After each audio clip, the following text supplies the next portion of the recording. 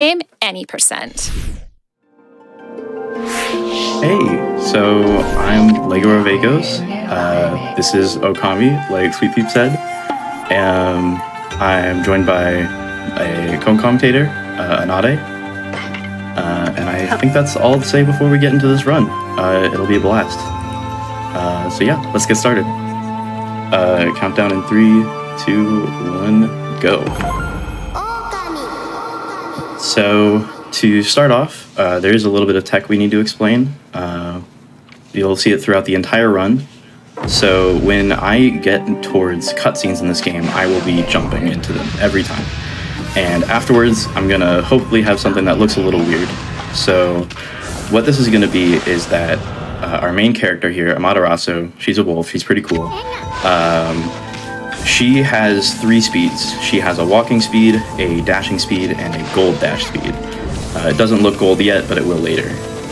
And there's a gold dash speed you only get to after you've gone at dashing speed for about 5 seconds. And so because of this, we want to stay at this fastest speed for as long as possible, obviously. But the problem is when you go into a cutscene, normally you would lose this gold dash speed and you would have to just start at dashing speed again.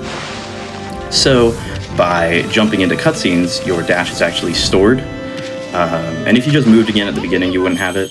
But by jumping after coming out of a cutscene, we still get to keep that faster gold dash speed. The other thing, though, is it might not always look like I'm jumping out of a cutscene. What I'm doing here is I'm jumping, and then the first frame that I'm off the ground, doing an air tackle, which, due to some collision shenanigans, sort of forces Amaterasu, our wolf here, right back into the ground, and it just ends up being the fastest way to get back to that max speed. The next thing is, obviously, we have been doing a little bit of stuff already. I sort of completed a constellation there. Constellations in this game are ways of obtaining Amaterasu's powers. So right there we obtained the power of rejuvenation, which I used to restore the River of the Heavens and swim across it. Rejuvenation as a power is not very useful. We'll only see it a couple more times in this run. But, you know, it's there. It's cool. Amaterasu here she's a wolf, but she's also a wolf goddess. That's why she can have all these cool powers. Our goal in this game is to get all her powers back and defeat all the evils in the world, basically. Right here we're going to get another power straight away. This power is going to be Power Slash. Power Slash is very useful.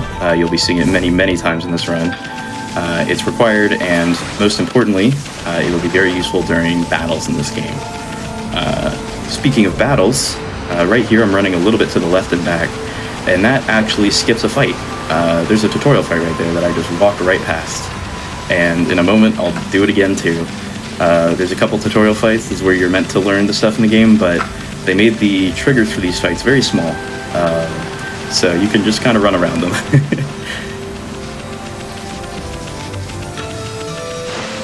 But that's all we're doing in the River of Heavens. This is the tutorial area of the game, and from here we're going to... We got our first couple, you know, abilities, and now we're just backtracking so we can continue on.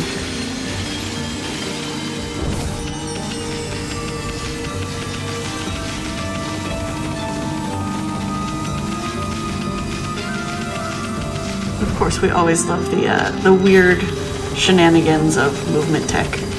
Yes, movement tech being just a little bit strange a lot. Not necessarily logical, but, you know, it works. Right here, you're not going to be able to see it, but I just cut down a fruit, and this is sort of the plot of the game. Our goal is to restore areas of the world. In this case, we do it by cutting down a fruit, but normally we also will do it later by blooming guardian saplings, but we're not there quite yet. So even though we restored this area, this is Kamiki Village. It's a very cool area. However, it's not quite right. All the people are still statues, so we need to fix that somehow.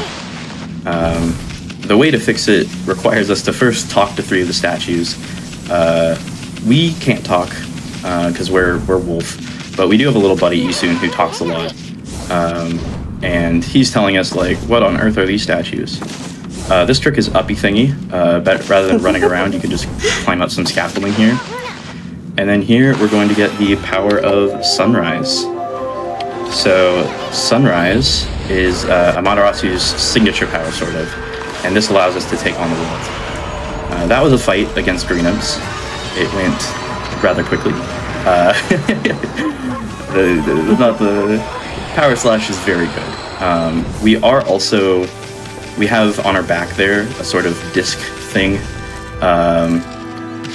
And that's what you're meant to use to primarily attack in this game, but brush powers end up being so much better that we'll only use it when we really have to, or it's just, you know, we get in a little bit, one last hit in, and that ends up being the fastest thing to do. Right here I'm digging up some turnips. This is kind of just a little side mini game, but it actually ends up being required to do later down the line, so we're just getting it out of the way. And we're coming up on our first pet, right? We are coming up on our first pet. So here we give the oddly shaped turnip to Mushi, and then Mushi disappears for a moment, but then we can finally have our first pet. Oh, it's adorable. Aww. Oh my goodness. There will be many more, don't worry. This will not be the last pet. There are many pets throughout the whole run, and you guys donated for it. Yes, thank you so much. Keep donating. We love that. Okay, so I'm gonna explain. There's a boulder skip here. Basically, to get past it a little early, there's a frame after the dialogue where the game considers us grounded. So you do a ground tackle, jump out of it, wall jump, and as you saw, Lego just did it like nothing, and is right over. Yeah, so that basically lets us skip a lot more. I mean, we finished the tutorial, but we still had a bit of, like, you know, the tutorial town area. But that lets us skip all the other little quests that we're meant to do to get out of the village first. And that lets us just continue on our way. So here we're heading to Hannah Valley. I don't know if you could really see it there, but the area we just ran through is Shinshu Field, and it is cursed. So we can't really do much in it yet. So this is sort of the only area you can go right now. Hannah Valley itself is looking a little gross. The river here is kind of, you know, not doing so hot. Here we're gonna have our first slightly harder fight of the game. These are red imps. And in order to beat them, we can power slash them twice. That was odd. And that'll get rid of their, I don't remember what it's called. There's a name for, oh, I feel like a fake fan right now. It's a Japanese guitar, but I can't remember what it's called. But yeah, so by power slashing them twice, they basically become just regular imps after that, and so we can defeat them the same way.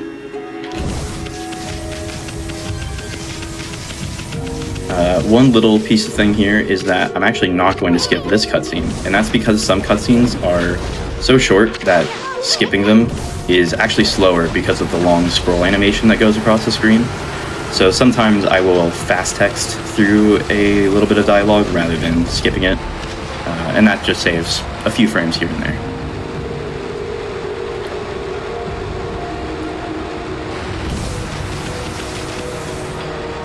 Right here we have another fight. This is our meet with the yellow imp. The yellow imp is very annoying to fight normally, and so because of that we actually picked up a battle item in Kamiki, an exorcism slit, which lets us just bypass having to deal with fighting it normally. We'll have better ways of fighting it later, but for now it would actually lose like about 15 seconds to try to fight it normally.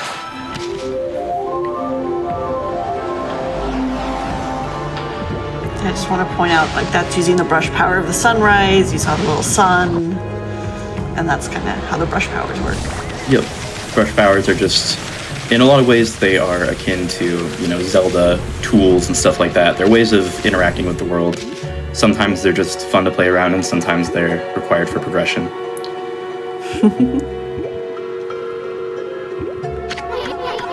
Right here we have a little baby sapling. It's doing okay, but it can probably be doing better. First though, over here we have Susano beating his worst enemy, Sleepy the Bear. Susano was actually someone we were supposed to meet in Kamiki Village, so he escaped around the boulder like we did somehow. Pretty impressive, I gotta say. But yeah, Sleepy the Bear will actually be important later on, so keep your eyes out for that. But for now, we have our first ball pushing game. Balls are really fun to push in this game. If you've played it, you know that I am not telling the truth. They have some very finicky properties. They just kind of do whatever they want. This was a relatively good push, even though it could be way better, because sometimes the game just does not want to let you do what you want to do.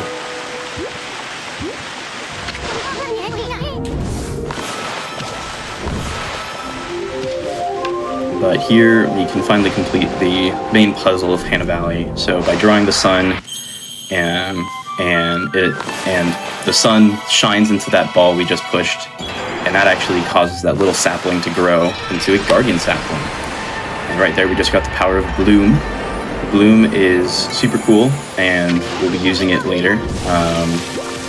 But most importantly, by blooming that guardian sapling, Hannah Valley is pretty now. Look at it, it's gorgeous. Right here, I'm actually going to be doing a fight skip.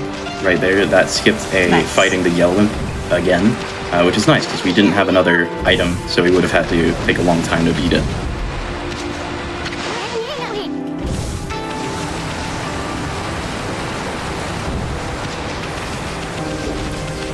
And so at this point, we're going to get the, well, turn it to night first, right? Yeah, pretty much. So we're gonna come out of here, we're going to bloom Shinshu Field a bit, and make it pretty again as well.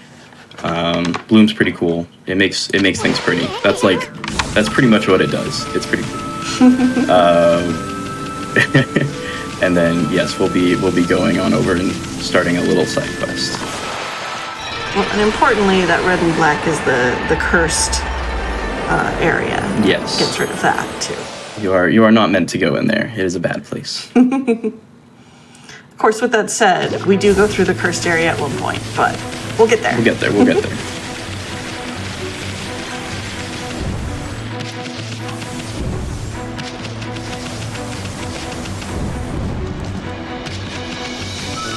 So, how many times do you think you've played Okami at this point?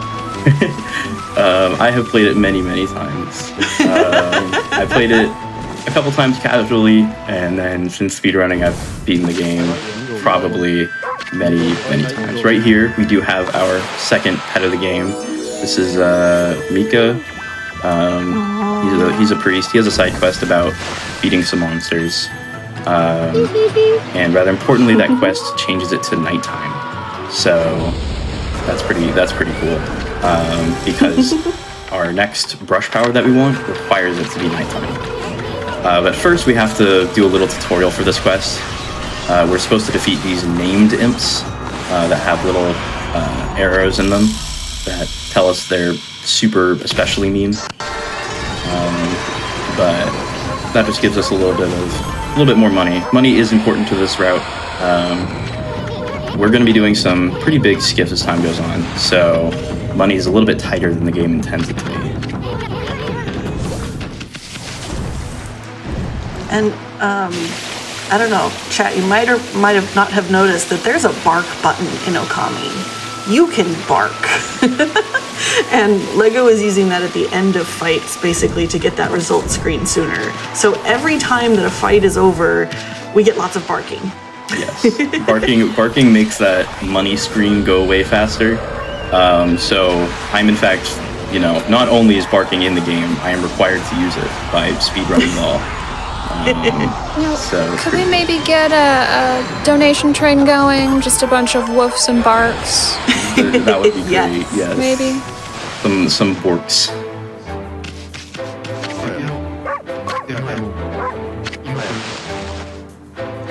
But right here, we are getting our next brush power. This is Cherry Bomb. So Cherry Bomb is going to be very important to this run. One thing to mention is that for this game a long time, the biggest category was New Game Plus, which basically lets you, because you have late game abilities and some other stuff, enemies aren't a problem. But for this category, enemies are something that we have to have pretty concrete strategies to beat. And Cherry Bomb is going to be our main strategy to beat a lot of enemies as we go on. And then right here, we are meant to go back to Kamiki Village, and we're supposed to get another brush power, Lily Pad, which lets you jump on water. You can create them on water, and that makes sure you don't like drown or something. And it's required right here to get through here, or at least it's meant to be required.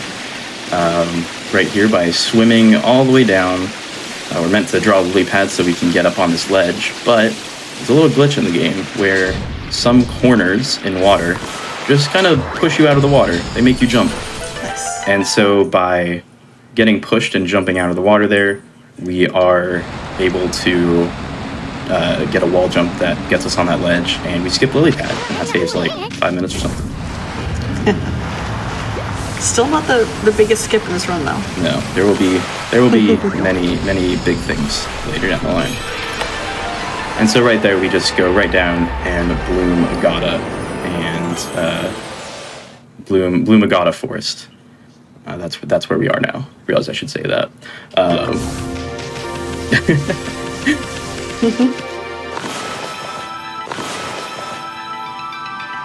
All right, so I think this is Waka Skip.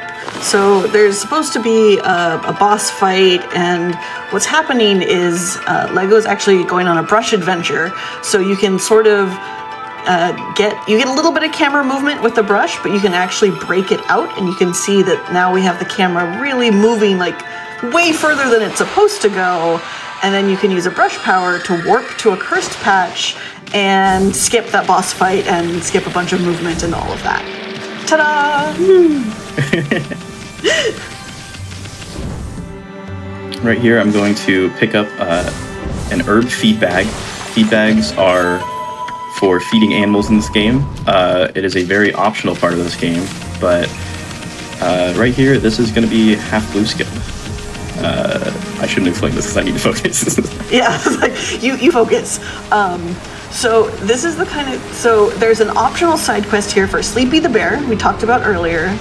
And we can do a really big skip if, so Lego is going to get the cabbage basically placed in just the right spot. You saw her cut the torch, and then the idea is the torch is going to respawn after 10 seconds, and it's going to push the cabbage into triggering a cutscene with Sleepy. But if you go into the brush adventure at that right time, when the torch respawns, triggers that cutscene, she's also going to warp to another curse patch with this brush adventure. And basically what's happening is oh no! Well, if it worked, you'd be able to sort of get a certain state where you can move while the cutscene's going. Unfortunately, it's a one-time trick. Yep. That's so alright. So now we get to see other tricks. Yep, we'll get to, there's going to be a little bit of a route change, but that's alright, we'll get there. So this is what I wanted to do before. I'm doing it here because it's still pretty much my best option. This is the brush adventure where I go over here, and ideally I would have triggered, the cabbage would have been pushed into the trigger with Sleepy the Bear at the same time as I restored this curse patch. And that would have caused a lot of shenanigans that would have let me cross the Agata River early. But it's okay, we'll just get to do some different skips. We've still got some fun stuff, even if we don't get the especially the weird skip. So the first thing I'm gonna do is flip into Pseudo Ruins. Yep. You can just go right in. You're meant to do a fishing game to get a key to get inside, but we don't need to do that. We can just jump. And the power of trees. Trees is part of the bloom brush power. They're not really very useful even casually, but they end up being useful in speedrunning.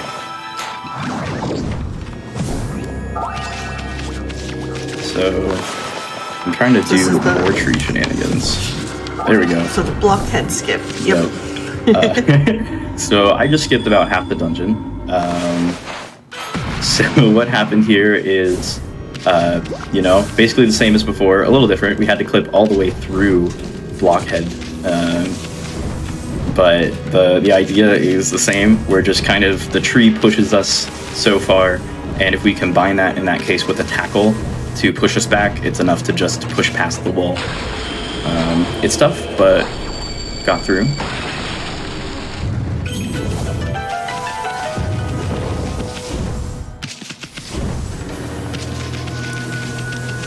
And for anyone who's like interested in speedrunning this game, because that half blue skip was missed, this is a slightly different path. But this is some of the stuff we'd see later in the run under normal circumstances. Yeah, we'd still be doing a lot of this. And right here, we're gonna have just 3 fights in a row, along with some other stuff. So this is actually a great time for some donations. Well, thankfully, I've got plenty. Lots of people are excited for Okami, including trainer Anade, who says, wishing you the best of luck, Lego, and that the demon boosts don't troll too hard. You got this.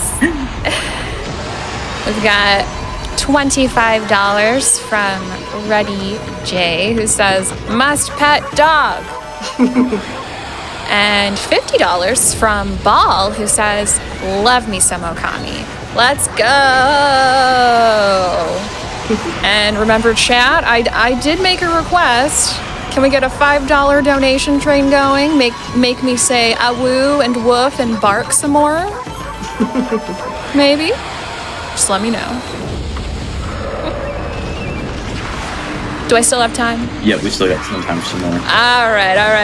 I've got $25 from Cam, who says, Okami's a wolf, right? Awoo!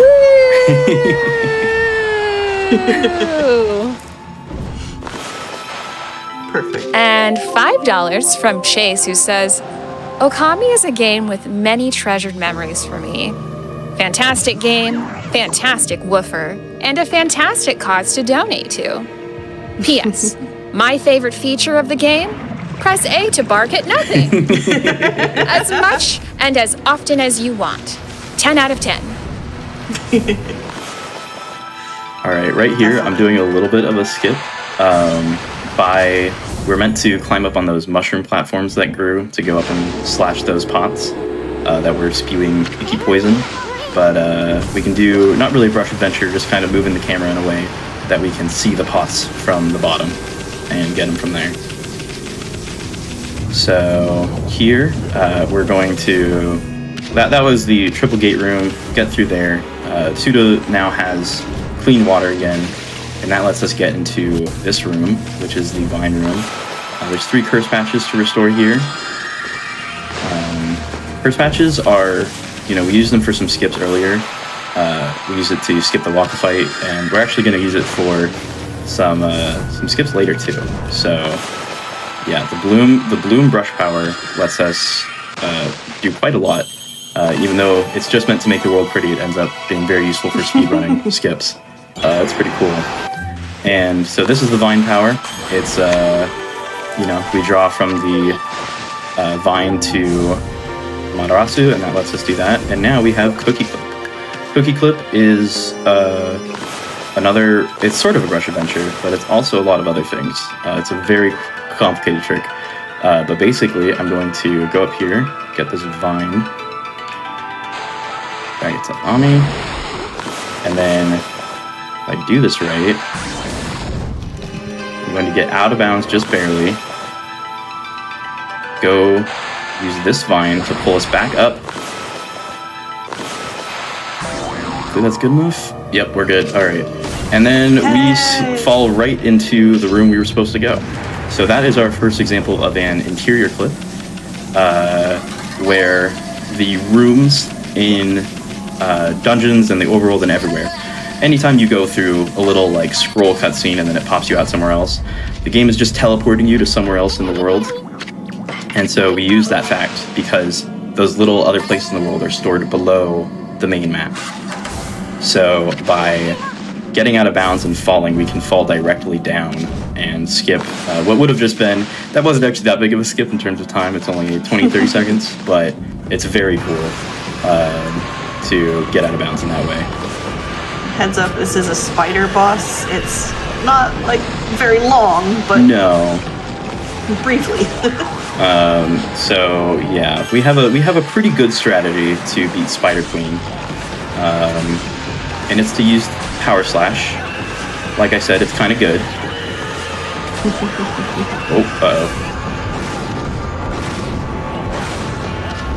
Oh no! Oh no! Oh, that's tragic. It's all right. We'll just have to open Spider Queen's bud again. Ideally, you actually only need 5 Power Slashes to take out Spider Queen, but ended up missing a few too many times there. Didn't hit all the eyes that she has. Marathon luck. It's just how it goes.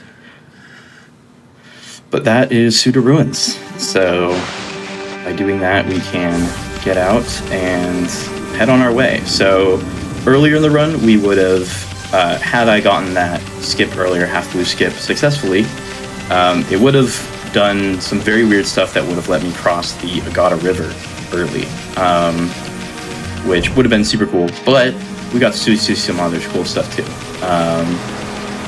But now we have the intended way to get across this river. This is Kokari, and he's the fisherman. We should have actually, he's also the one with the fishing game that we skipped earlier when we flipped into Pseudo Ruins. But this is just a river mini game. We are being swept away on on the river on this log, and so now we just need to drag the vines to here to slow it down. I actually missed a vine earlier, which was a little bad because the way this game works is a little weird, where if you miss one of the vines, the little blossoms that are on the side, basically the locations of the future blossoms change. So it's always the same if you get all of them, but if you miss any, I don't know what's going to happen after that. But, well, you got it. So. We got it, and now we're across there and heading into Taka Pass.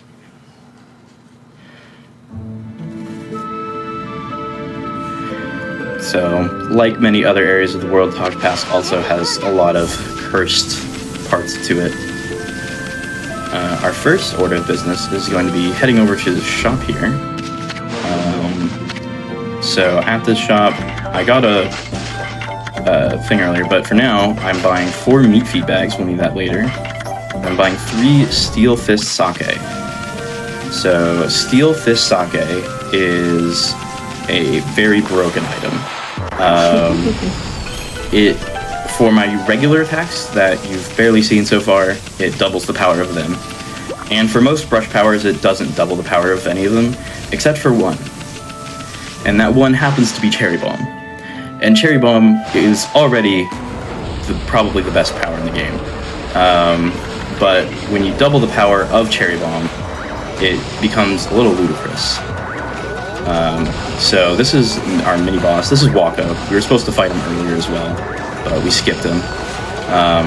But just 4 Cherry Bombs boosted by Steel Fist Sake is enough to take him out. So that's the Waka fight. a little bit short, but you know, that's how I like it with speedrunning. And now we have a little bit of a running section. Yep. All right, so if you want to get in a couple donations. I do actually have quite a few donations. So there are quite a few people who want me to bork and woof. So we've got $10 from Rye, who says, here's $5 for each of our dogs. Tyrion says, bork, bork. And Corbin says, shoo, shoo. Very sleepy dog there. And we've got $25 from Faye, who says, Okami is one of my all-time favorite games, and I own it on every single platform it's available on. I've never seen a speedrun of it before, and I'm loving every second. Aw. That's awesome. I originally played it on the PS2 and still have my copy, so I can still see those beautiful Clover Studio scrolling credits. This goes towards the crosscode bonus run. Good luck on the run, Lego, and pet that dog, Bork! And remember, we do have that incentive crosscode level 99 bonus run that is going to happen at the end of that crosscode run. Our goal is $3,000. We are currently at $565. So if you want to see that, make sure you get your donations in ASAP. All right, you can see Lego is doing this little mole mini game. You have to find the blue mole, and you get a golden teacup. Yep.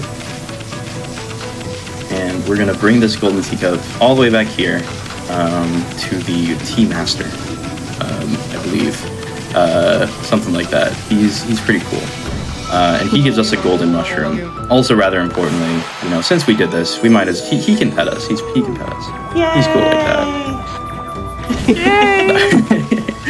All right. And so that whole thing is just a complete side quest. It's not required under normal conditions, but for this, it's going to end up being pretty useful later on. So we'll get to that when we get to that. It's a bit of a, you know, you give one thing to one person, and then you give another thing to another person, and one of those kind of quests. But at the end, we'll have something very nice. This is another fight. This is a pretty important one, though. So this Devil Gate, as they're called, has behind it a, or maybe not behind it, inside of it. I don't know exactly how this works. It's just a pool of water, but specifically it's a mermaid spring. And mermaid springs are going to act as fast travel points later down the line. So we're just activating it now so we can use it later. And of course, doing that just makes the world a little bit more pretty, and that's always cool too. But from here, we're heading to Sasa Sanctuary. Sasa Sanctuary is not where we're supposed to go right now. The way in is blocked by a gate because the boss's daughter has been kidnapped, taken away. And spoiler alert, we are not going to be finding that daughter and getting in the correct way. Instead, we're going to be doing a very finicky trick. This is Sasa Sanctuary early. So by jumping right at the edge there and getting it just right, I should hopefully, on one of these attempts, just kind of land, sort of randomly. It'll look a little strange, but if I manage to get that landing, I can do another jump, and from there I will get out of bounds.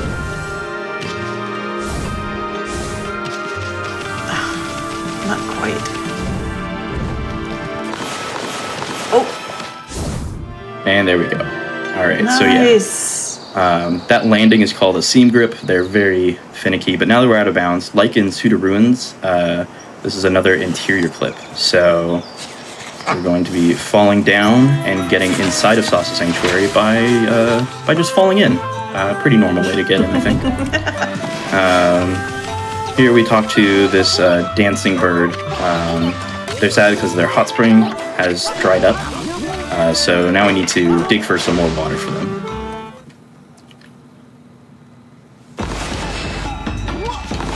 So if you've played digging games, there might be some things with this one that you never saw before. One is that you can use cherry bombs to blow up basically any rock other than the indestructible ones. The second is that by circling NPCs like we do to have them pet us, the NPC in a digging game will run faster. So it's some cool tech that makes this a lot faster than it would be casually, and two things that I know I personally never used when I was playing originally, because you just don't think about it. But this is going to get us another brush power, so by getting their water back, we have another constellation, and this one is Water Spout is the power we're getting back. Water Spout is pretty much just required in a couple areas to get through. We can draw water from place to place, or we can make these water spouts. water pillars that kind of just take us up. Right here, just opening a gate, and then after that, that little dancing bird. Now that he's all happy and stuff, you know, I think a petting is due. Yay! Because everyone loves Ami. Yes. Oh. Well, sadly, not everyone. There's actually some That's NPCs true. in the game who will not pet you. And it's very rude. It's very rude of them. I don't know why they even allowed that in the game. This is Ty. Don't even program it. Yeah. This is Ty. Ty will also pet us. Ty is sad because they're missing their dog. Right in front of us, we have this floating thing that just kind of appeared. Because we sequence break into Sauce Sanctuary, we have an item floating that we are supposed to obtain later, which we will. But it takes us to these this dog right here. This is the dog they were worried about. This is Take, and this is also going to be our first dog fight. So dog fights are some of the hardest fights in the game. This one especially is the hardest. So all it takes is 3 cherry bombs, but they move a lot, especially Take. And Take really wants to just jump everywhere. And cherry bombs, wow, that was an amazing fight. Nice. I just have to say it. That was Take played very nice there. Basically, the problem is that cherry bombs have a very small activation radius. Basically, like if they're not like right next to an enemy in the right way, they won't blow up. And so sometimes if you place it and the dog just jumps away, and the other problem is you can't place more than 1 bomb at a time, so it can get very it can slow you down very quickly. But that went extremely well, so happy about that. And from here, we actually are going to use this mermaid pool, which the hot spring that we just opened up happens to be, and use that to warp back to Taka Pass to that mermaid spring I opened up before. This is also our only way out of here. I was gonna say, the gate is still closed. Yes. And from here, we can head on up this hill to Kusa Village. And this is also a good time for a couple more donations. I got him. We've got a $13 donation from E. Glads, who says, $13 for the 13 brush techniques. I would. And $25 from Penguin with a Gun, who says, Doggo, girl power, and cell shading. Yes, please. It really is the perfect game. It's a beautiful game. $25 from Barbecue Steve, who says, had to donate during this run. I've played Okami since shortly after release on PS2. Go full throttle, go full throttle Ami. Perfect. And now, and now we're in Kusa Village. Yep. So this whole area is, you can see it's kind of got this weird stuff kind of floating across the screen. It's cursed. Our brush powers, we actually can't even use them here. But by going over here and talking to Princess Fuse, you can see that the cause of this is these imps that were, I don't know, plaguing her mind. But by beating them up a little bit slowly, because we can't use our brush powers to take them out, that curse area will be free and we can return, everything returns to relatively.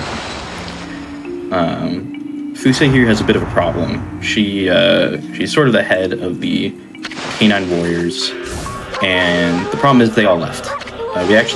One of them we fought in Sauce Sanctuary. There we go. She'll also pet us because she's cool like that. But what was I saying? Oh, right. So there's 8 total dogs that we need to get back for her. 4 of them are relatively easy to get. They're just in the village. And these 4 that are in the village, we can just feed them some meat, and that'll be enough to bring them back to Fuse. So that's why we bought those meat feed bags. But the other 4, well, we have to fight them to get them to respect us. And so because of that, and those 4 are a lot more scattered. So one of them was off in Salsa Sanctuary, and the other 2 we'll find later as well. This is Mr. Bamboo. He helped us with the digging, and, you know, some more petting.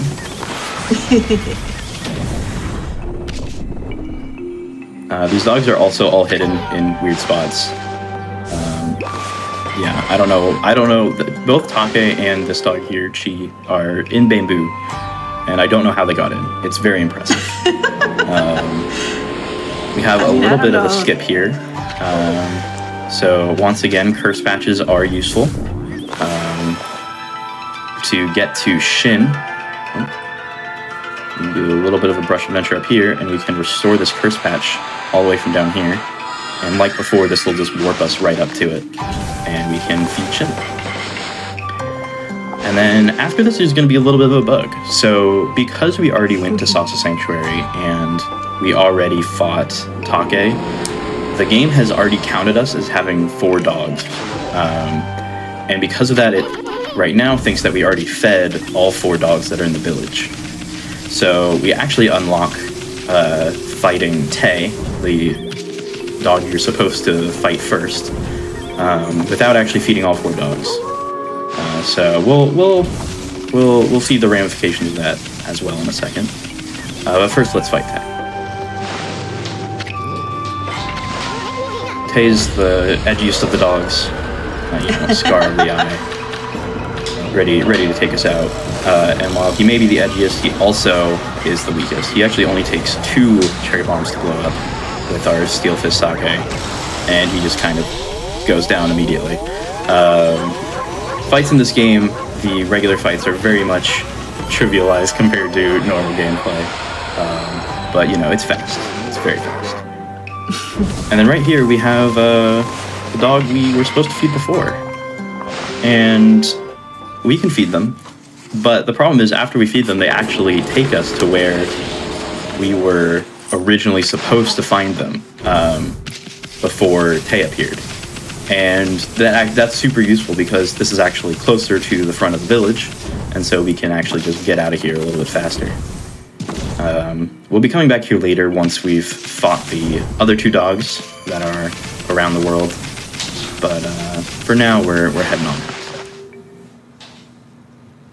And this is a good time for a couple more donations.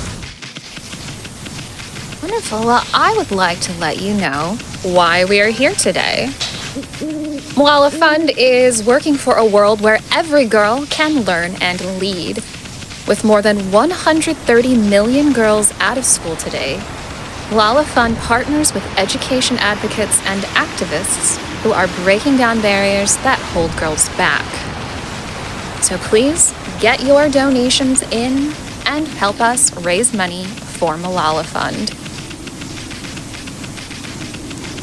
And I've got a $12.34 donation from Infrabread, who says, I had the Wii version of this game when I was younger and loved to watch it get destroyed like this. I even have an Ame figurine on my shelf. Oh, jealous. Thank you so much for that donation. So right here, we're not going the correct way. This is City Checkpoint. This game is sort of divided into 3 major arcs, and we're not meant to see anything of the second or third arc before we finish the first.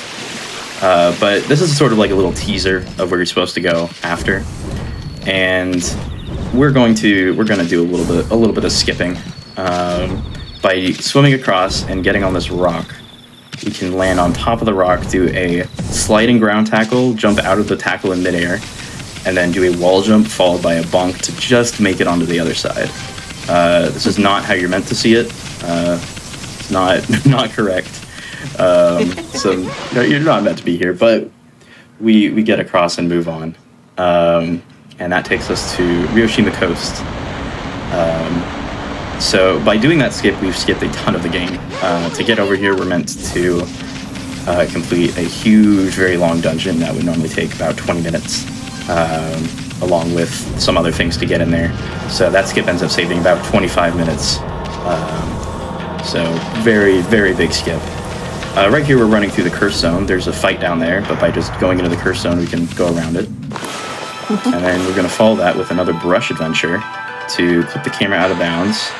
And there's a puzzle here to take water from a pool at the bottom and carry it from pool to pool all the way to the top. But if you clip the camera out of bounds, you can just take it all the way from the bottom to the top in one go. I also had a little bug there where, because I filled multiple pools at once when doing that, the game actually let me open the map and move around during that cutscene. You can't do anything useful with it, but it's fun. But now we've bloomed Hiroshima Coast, which, you know, has, I will say, one of the most beloved themes in the game. It's really good. But from here, we're going to, we got some things we want to do. The first thing we're going to do is another interior clip. So by just, this is very finicky. There's a tiny little hole in the collision here, very tiny. And if you get it right, you can just kind of slip on through like that. It's very tiny. It's smaller than Okami. I don't think we actually know why it lets you get through, but we appreciate it. But by doing that, we can fall all the way down into the dojo. So this is Onigiri-sensei, and from him, we're going to get the power of double jump. Before we get that power, obviously we need to get pet. I love all the hearts every single time we get pet. Yes, it's very sweet. It's very, very sweet. So, you know, considering how much stuff we've already been able to do in this game with just having a single jump, I'm sure you can imagine that there is a lot more for us now that we have the ability to jump twice to skip some stuff. So there'll be some cool stuff coming up. I mean, that double jump is the main reason we do the city checkpoint early skip, right? It does skip a lot of stuff on its own, but it will let us do a couple skips that we couldn't otherwise. When we are going to go back eventually to that first arc of the game to defeat those dogs and do a couple other things. And so there are a couple skips that we couldn't do without double jump. But the primary reason for city checkpoint skip is just it skips a lot of the game. There's a lot of stuff that we don't have to do now because of that. Right here, I'm going to do another fight skip. So this is the Ubume fight, and you can just jump around it like that. That one's sometimes just you get stuck on the wall and you hit the fight, but luckily I didn't there. And now we are entering Seon City.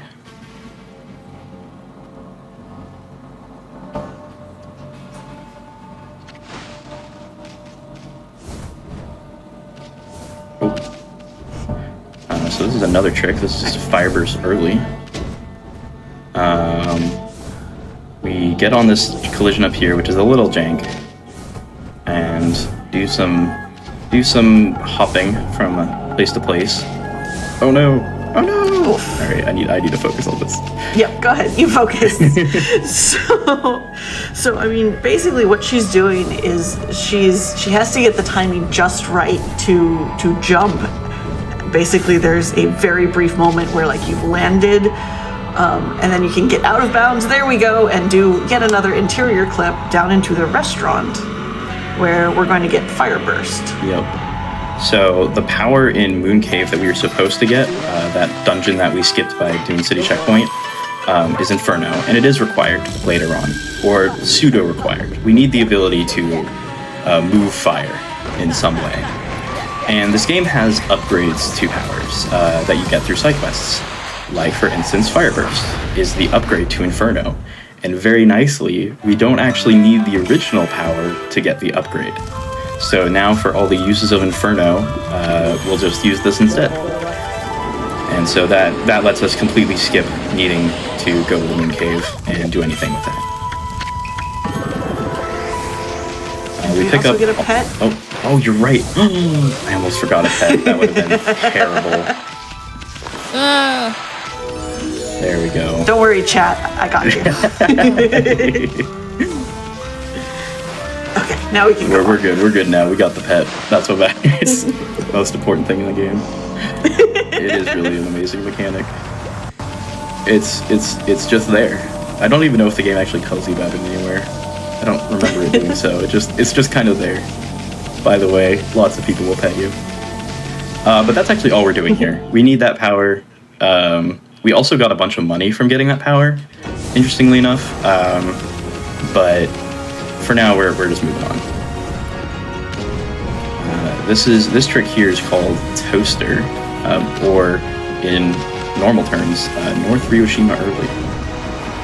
Oh. Alright, you can focus. Yes. If you need to. So Lego has to basically land very precisely on the edges, and so and it uses sliding ground tackle without losing speed to get over this gate here. And so it's a very precise kind of movement, because there's a really interesting mechanic that this game, to try to, I guess, prevent speedrunners from doing this, they put jump barriers on all the mountains, or at least certain mountains. So while you're on the mountain, the jump button doesn't work. But if you're on or above the mountain, so you have to do this very precise landing on the edge, sliding ground tackle to get over it, like that. Yep. So we avoid that jump barrier by doing the tackle until we're actually above, like, just the regular ground below. But the game still lets you jump out of a ground tackle until that animation ends. And so the jump button will work for just a little bit. And that lets us get to this area early. There's a whole part of the game that we essentially, we sort of already skipped by doing that. But the ramifications of skipping that will require a lot more skips down the line. So we'll get there when we get there. This was the Earth Nose fight. Those wheel enemies, every single one dies to 2 cherry bombs and a power slash. Cherry bombs really are just amazing. They just kind of win.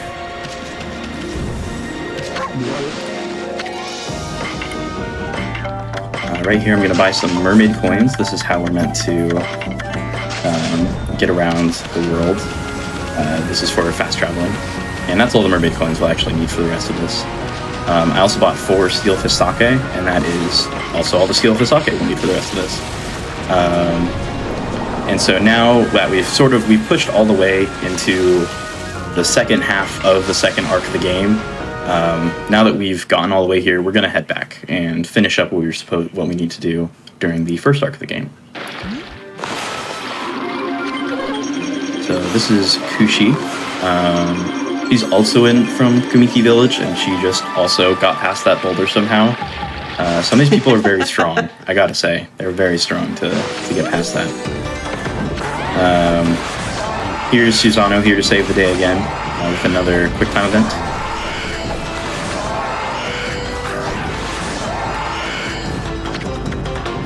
Susano is not actually very powerful on his own, so we have to help him out with all of these.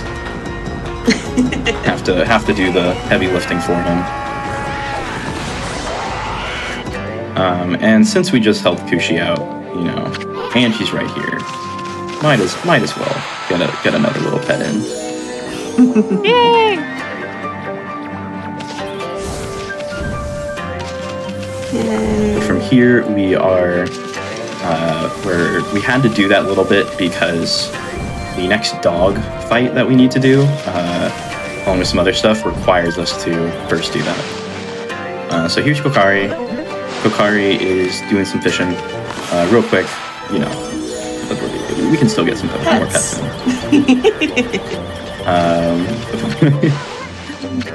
But most importantly, this is now the fishing game. We skipped the first fishing game earlier, and that's going to actually be this whole thing's going to be a little bugged because of that. So that first fishing game, you're meant to catch a giant salmon, and that holds the key to Suda Ruins. And this one, you're meant to catch the Whopper, and that has both the moon and a dog inside of it. As happens. Yeah, as happens. You know, very very normal.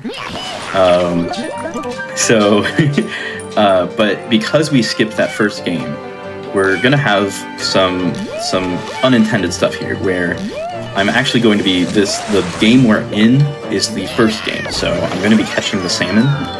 But when I go back to I don't know, the real world after doing this, the game will act like I have already will act like I actually did both games. So I'll get the key to Suda Ruins, even though I don't need it anymore, and I'll also get to fight the dog. Because that dog is, in fact, one of the canine warriors that we so care about.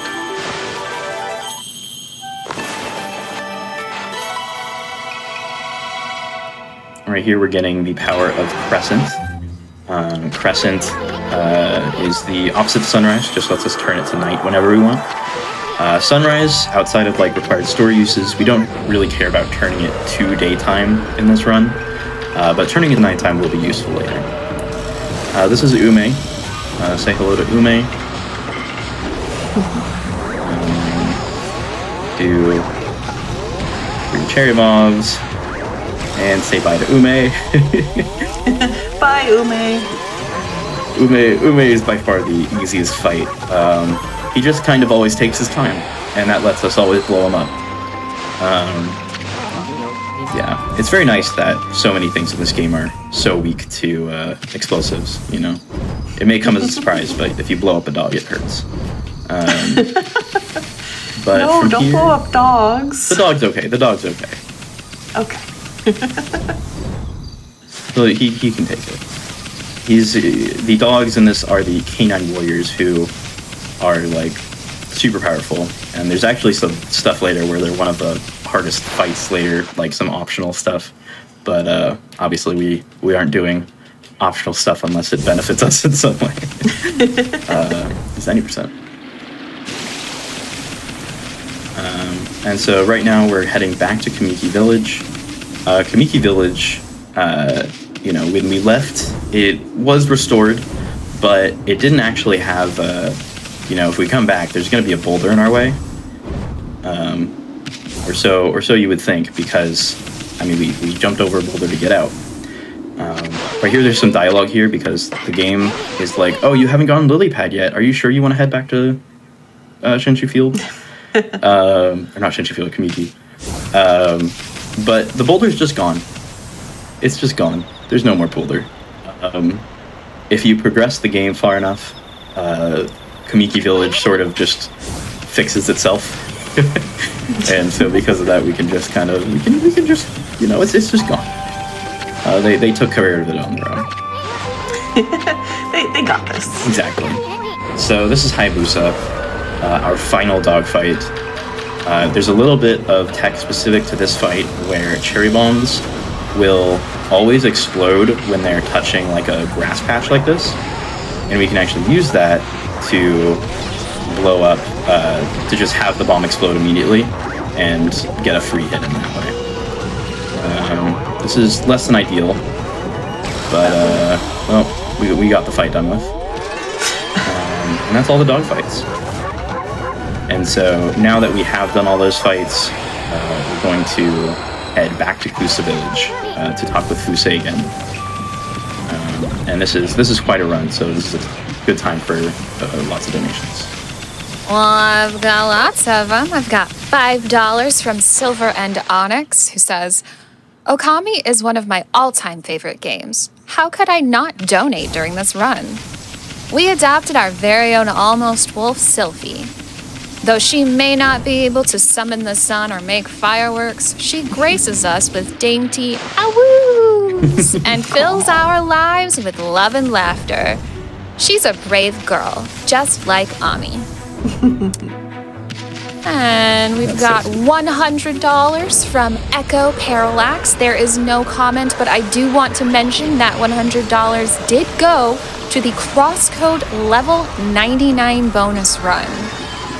Crosscode is, there's about, 3 hours left until that run? My math is probably wrong, but the goal is $3,000 and it is currently sitting at $770.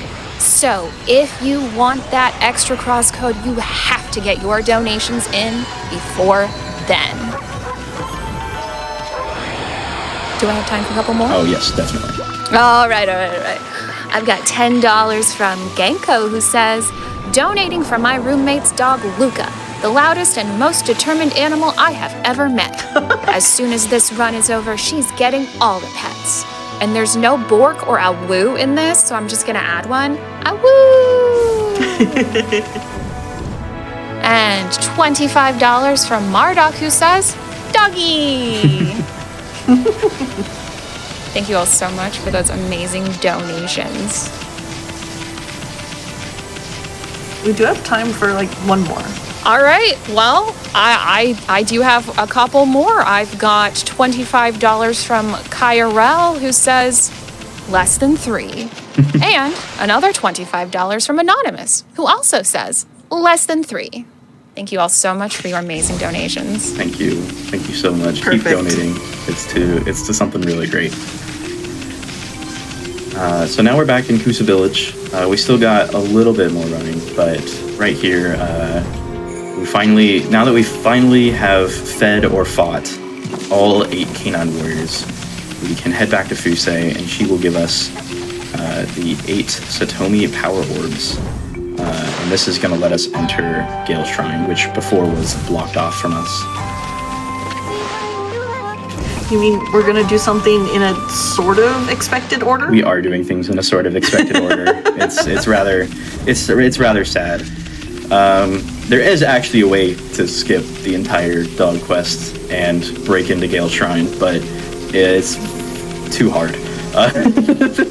It's too hard and very inconsistent, so it's definitely not marathon safe and not even really doing it in any run safe.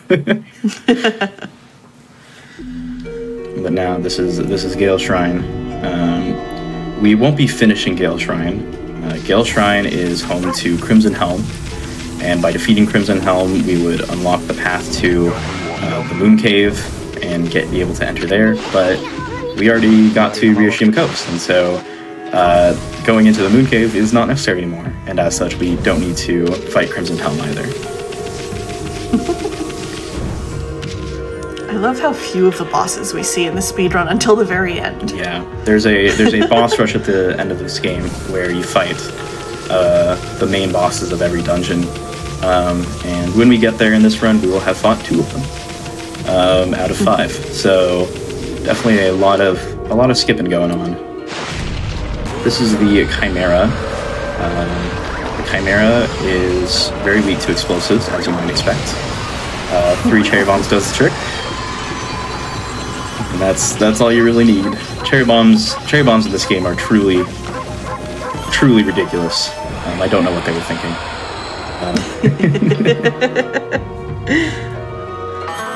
Secret superpower. Yes. So doing this gets us another lockjaw key, and that will let us. That's just part of progressing through this dungeon. And this is one of the lockjaws we actually see? Yes. Okay. Right there I threw away the key, but it's okay, because I have the key back now.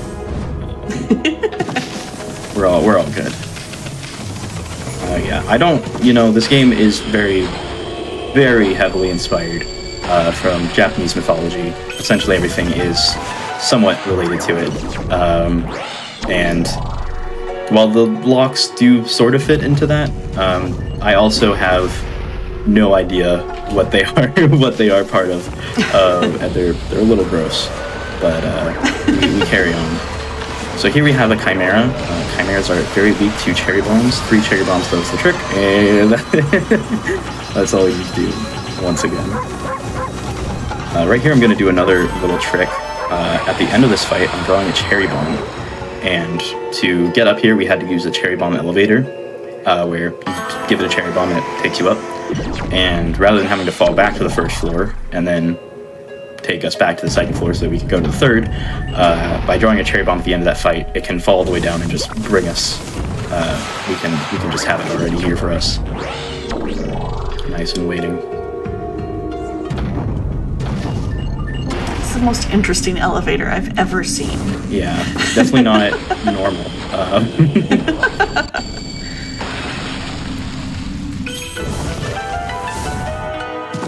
So by doing all that, we're able to climb up to the top of Gale Shrine.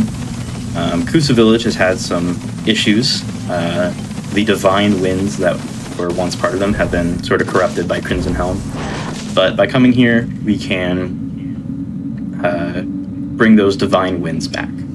So we just draw these winds counter to the direction the evil winds are moving right now, and this brings back the divine winds. And that also unlocks the Gale Storm Brush Power. Gale Storm is not particularly useful for fights or anything like that. Sort of like Water Spout. The elemental powers just don't end up being very useful for a lot of stuff, but it is required for progression, and so we gotta go. Right after this text, I'm gonna do a little skip. You're intended to just run all the way back and go down that elevator that we rode up. But by doing a double jump, that this is a point where double jump saves time in an earlier area, we can do a bonk to get over an invisible wall and fall down to that path from earlier. And that just saves about 30 seconds from skipping a bunch of backtracking. But with that, we're out of here. Bonk. We are out of here. Right there, Isun is like, "Oh, are you sure you want to leave? You know, you can't ignore Crimson Helm forever." But we pretty much can.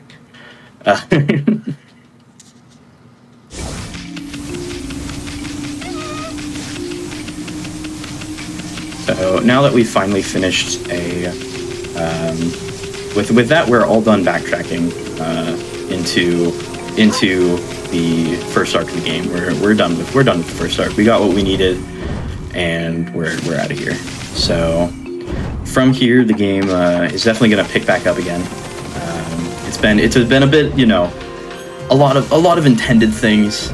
You know, it's been a little bit too much intention in this run. So we need to change that. We need to break it a little bit better. Yeah, exactly. Right here, I'm going to buy 3 large exorcism slits. So far in this game, cherry bombs have been our main way of defeating enemies. But at this point, our cherry bombs are going to not be as useful, especially against bosses. And the large exorcism slips, though they cost a lot of money, they are very powerful and are going to be very useful for taking out bosses.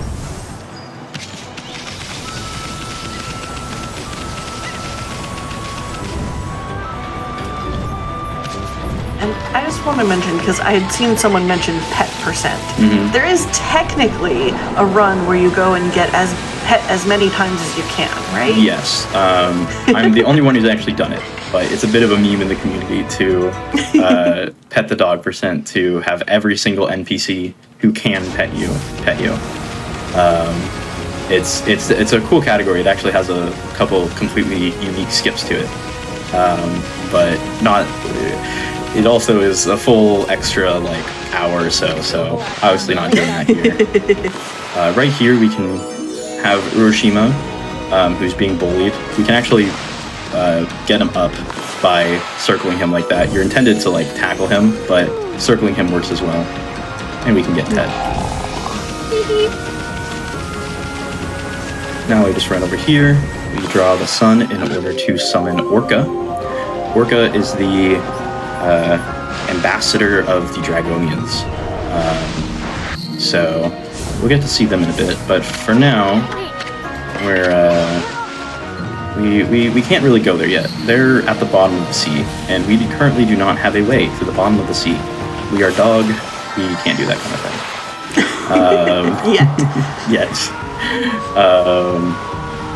Right there, I made it night because we'll need it to be night for something in a moment. And from here, we're just running So at this point of the game, there's this big area up here, and we're not meant to get up there without going to Catcall Tower to get the Catcall Power. However, we have other ways of getting up. So that right there is a demon boost. Nice. Those are pretty much luck-based. It's a frame-perfect trick, but there isn't really a good cue to have it happen. Just sort of mashing is the best we have. So getting it is very nice. Here's the Watcher. We drew a star in the sky for him. We actually can't go all the way over to him because he's standing in the middle of a fight trigger that we skipped. So he has to come to us. But that's okay. But by drawing that star in the sky, he was able to wish the Whirlpool Galaxy back. And so then by drawing wind on Earth, we spin the galaxy in the sky. And then by spinning the Whirlpool Galaxy in the sky, that actually opens back up on Earth the Whirlpool, and that leads to the Dragonians. So it really makes a lot of sense if you think about it. Oh yeah, perfect sense. Yeah. And we need Orca to take us there, because even if the Whirlpool is open, we are still not capable of just going down as Wolf, as sad as that is. I mean, the doggy pedal's only good for so much. Exactly. There's actually a pretty funny cutscene where if you do try to enter on your own, it just shows Ami getting swept into the Whirlpool, but you just end up back on shore. So from here we head out. We're in the Dragon Palace. So the Dragonians are having a bit of an issue with the Water Dragon, who is a Dragonian as well. I think it's the Dragon Orb, they can turn into like actual dragons. And so they have a bit of an issue where someone who turned into a dragon, the king actually, has sort of gone crazy, and it's no longer safe. So we're gonna have to take care of that. Right here, we have, sadly, the actual queen of the Dragonians won't pet us. That's one reason NPCs won't pet you, is if they're sitting down, they won't pet you. So the queen won't pet us, but the guard who talked to us will. So, you know. At least someone pets us. Exactly.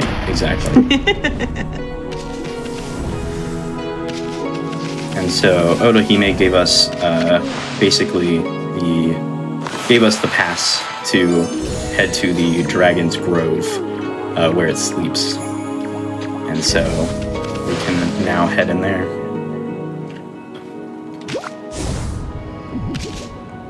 Because of course we have to go into the dragon, yes. Right? That makes sense. It does make sense. This game makes perfect sense, always. It does. This is how the dragon's gone a little crazy. Sometimes you gotta go inside of it to help it out. So, in case you were wondering what the inside of a dragon looks like, I'm pretty sure this is what you guys were expecting. Some crystals, some cool lights, some just enemies are down here. That's what those scrolls are. They're full of enemies.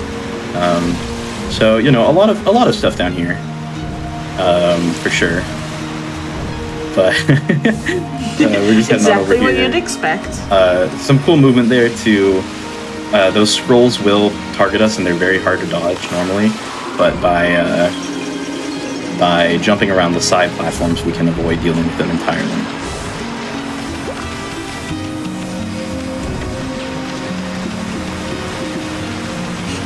Just throwing the key.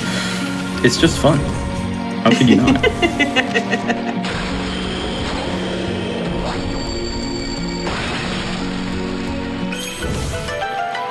So that there is the dragon orb, Yes. The whole thing that we need to get, but it's kind of attached. Yeah, but you can't.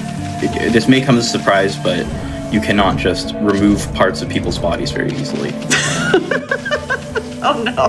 But that's, well, maybe we do have a solution. The dragon has I think it's literally it has an ulcer. It's not my fault. It's Japanese mythology, okay? It's, yeah. And so we can use some of that acid to completely break it, and this whole area gets flooded by this acid. And it's rather toxic to us, but we don't have lily pad, which is how you're meant to cross this, so we just have to swim through it.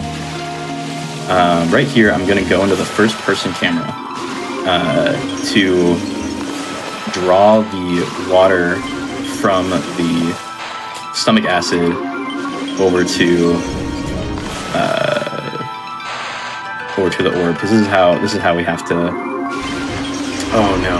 All right. Hopefully it's still okay. If I got all 3 of the hits in on the orb that I'm into, it'll just take me there anyway. Yep, there we go. So from here, we now have the 2 foxes, and these are the guys that were actually, these were the problem. So we have to fight them.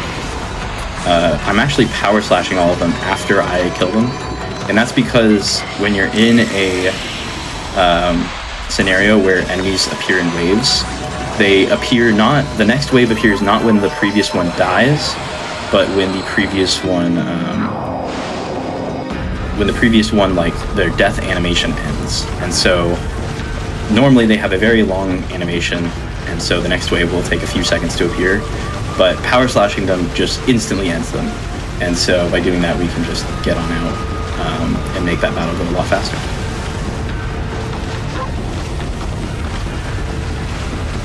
I want to point out that there is a timer in the bottom right, because the dragon is falling apart and we have to get out. Yes. I did do a little bit of a scary jump there across the water. This falling acid is completely random, and if you get hit by the acid while jumping across, you will just fall all the way down to the water and lose like 10 to 15 seconds, but it's not too common, but did manage to get past that. So we get out of there and we hear that maybe we need to go talk to Orohime, the Queen of the Dragonians over here. Go see, she has some issues. So by coming over here, we talk to her a little bit, and she's like, by the way, the Queen Himiko, who is in Scion City, is in some danger. And we're like, oh no. When we did that toaster skip earlier, we skipped meeting Himiko, as well as some other characters that we were supposed to meet. So we were supposed to already meet Himiko, but you know, we still care about her. She's in trouble. And so now we have to run all the way to the back of Scion City. So this is a great time for donations while listening to some of this banger music. Well, I've got some banger donations here for you. So, $20 from Pacific, who says, had to donate during Okami in honor of the best girl ever, Petunia. Arf, arf, bark, arf, which in dog language means support Malala Fund. $25 from Smokey of the Sun, who says, loving this Okami HD run and very excited for Pokemon Coliseum later tonight. Doggo now, Espeon and Umbreon, the best doggos, later. Awoo! And we have a $250 donation from Lissa, who says, I love the art style in this game. It's so strong yet adorable, just like you all. Thanks for this wonderful event, the good you do, and the amazing community you cultivate. Heart emoji. You can fit we got a couple more. All right. Okay, $25 from Holly, who says, Hosaka dog. And $5 from Close Up Caption, who says, to all the runners and staff, you are awesome. Thank you all so much for your amazing donations. And remember, we do have that crosscode level 99 bonus run. That incentive is $3,000. We are currently at $1,055. And remember, when you donate, if you want it to go towards an incentive, you do have to specifically select the incentive. just as a little reminder for everyone. Thank you again for all your amazing donations. Alright, so sadly the way into Seance City normally was blocked off. So instead we run around and the ghost of a character that we never actually met shows us a secret way into Seance City through a well. And so that's how we get in all the way to the back. So this is Queen Himiko's palace. And this is also where another really big skip is, because in order to stop you from getting to Queen Himiko early, they were like, what should we do? How about a giant pool of lava? And to get across this, you normally would get the fire tablet, and that would let you swim across. But instead, I'll have to do something else. Yep, so I'm gonna let her focus. This is actually a double frame perfect trick. So basically, without the fire tablet, you have to get your gold dash, then you have to jump frame perfectly, then a second frame perfect jump just like that. Oh, that was really good. That was beautiful. Yeah, that trick can sometimes it just doesn't want to work, and it takes many tries. So I'm very happy that went so quickly. That was really good. So this is Evil Rao. Evil Rao is an impersonator of the ghost that showed us the way in. So she's kind of evil, and she's actually the big bad of this entire arc. And so she's gone back to Oni Island, which is the home of monsters and other evil things. But the problem is that it kind of moves around all the time, which is a bit of an issue in terms of like getting there. But Queen Himiko, before she completely died, told us that where to find it. So right now we're just running out of here all the way to where we can make it to Oni Island and complete the second arc of the game. These guards are normally part of this whole arc. This whole area is a little bugged right now. There's a whole bunch of things we were supposed to do here. You might have noticed that there's like green mist and stuff, and it's just kind of bad. And that's because this whole area is under a plague, and that plague is not good for the people. And before we were supposed to get even to North Hiroshima, the first arc of the game is all about, or the first part of the second arc is all about getting this plague cured. But we will not be doing that. Now that when we did Fire Tablet Skip, that was the final thing that really was stopping us from continuing on. We did also skip a brush power, Veil of Mist, which lets you slow down time, which will be required later, but we'll do that. We'll deal with skipping that later, when we actually need it. Yeah, unfortunately, I was just gonna say, unfortunately, we're speedrunning, so we don't have time to cure a plague. Yeah, it's okay. When we beat the whole game, everyone should be okay at that point. So they figure it out. It's okay.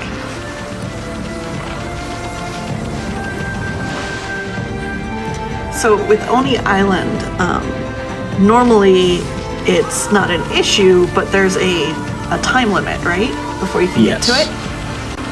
Otherwise, once it turns to night, the Oni Island will move again, and so we won't be able to get to it. And normally this isn't a problem, but because I have to do this trick again, this demon boost trick, if I fail it enough times, I will have to I'll lose even more time to having to run back here. But luckily we get it there. There we go. Yeah, that trick ends up being pretty much a coin flip on whether you get it or not, but I got it there.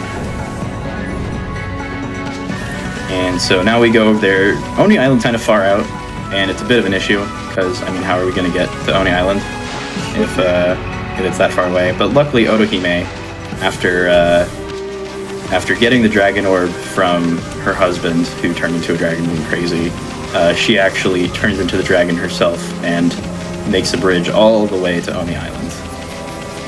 So nice of her. It is. It is very nice.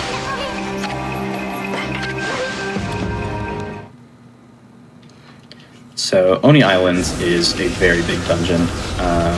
There's a whole lot of stuff to do. First thing is we can't use this fire pillar right here, so we have to do a precise jump to get past that. And then I'm going to bonk in a way that gets me out of bounds. And now that we're out of bounds, what can we do out of bounds? Well, about halfway through this dungeon, the game sort of peeks outside again. You go inside, you do a whole bunch of races with a paper slip named Toby, and then eventually you end up back outside for a moment again. And because it goes back outside, by jumping all the way around the mountain to the back of it, we can skip the entire first half of this dungeon by just jumping around it. It's very nice that there's even, like, you're able to land on here. I don't know, it's very nice of them to have collision on all this.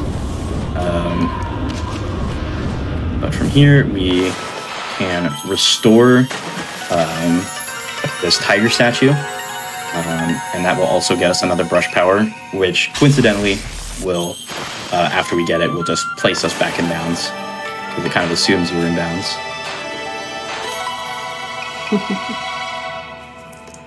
And by the way, one of the good things about doing, all these awesome out-of-bounds skips and things is we're not spoiling too much of the game either. Yes. So you still have so lots much stuff of for you to find out about playing it yourself. So now I'm going backwards again. This time it's to do a trick called 2D Early, or Awesome Skip. I can get this to work.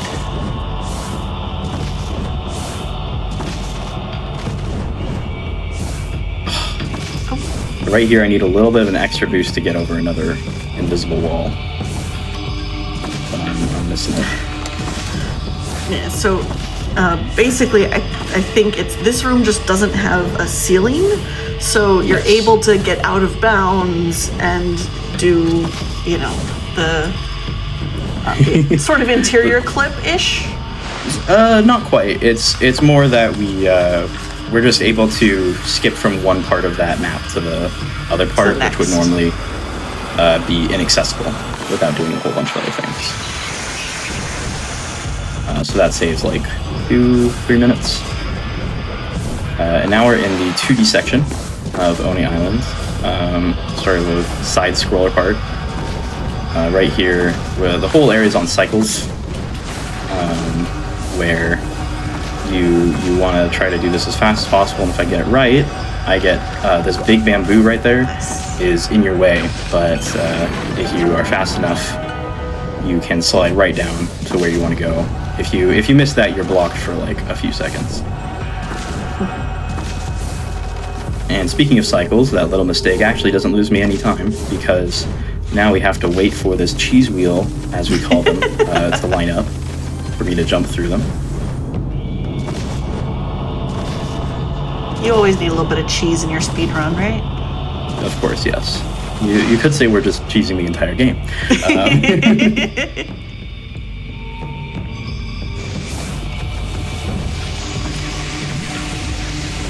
And then right here, so we skipped a bunch of races with Toby in the first half, and now we're going to skip the rest of them too. So by going over here, we can line up to have a vine that's up here, drag us out of bounds again. We slice the vine, bonk, and then use the vine again, but instead it pulls us on the other side of this gate, which would normally be where the final race with Toby takes place. And that's called Toby Skip, and it also saves Toby, because at the end of the race, normally he would end up dying. But now Toby can live on, our speedrunner friend. So, yeah, so for those in chat who really like Toby, we don't get to see him, but we do save him, so... Yes. He's there in your heart. That's what matters. Yep. But because of all those skips we just did, we are already at the end of the dungeon. It goes by very quickly. So now we get to fight the boss. This is Ninetales. So to defeat Ninetales, first thing is I place a bomb right there, and that'll make her roar immediately. And then you use Thunderstorm, the power we got, to break her apart into these individual spirits. And then those exorcism slips we got hit every spirit at the same time, which means we can just take them all out immediately. We have to do this twice. She has 9 tails, but she only has like 4 spirits break out. So we have to do 4 more of these. And take them out. One important thing here is all the individual spirits drop money, so I am caring a little bit about trying to pick up as much money as I can before the fight ends.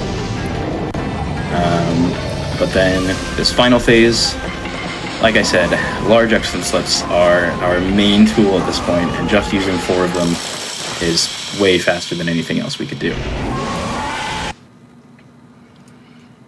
And so that takes out Ninetales. So by completing Oni Island, we have, saved. We finished the second arc of the game, saved this part of the world, and now we head on to the third arc of the game. This is a good time for some more donations. Thank you so much. I actually would like to thank the Japanese Restream for providing an alternate language broadcast of Frost Fatales 2023. Japanese Restream is a community where people can enjoy various speedrun events held abroad in Japanese. They are broadcasting the event at twitch.tv/Japanese_Restream on a delay. Check out their schedule by doing !Restream in the chat. We would love for viewers to join their stream and support the event.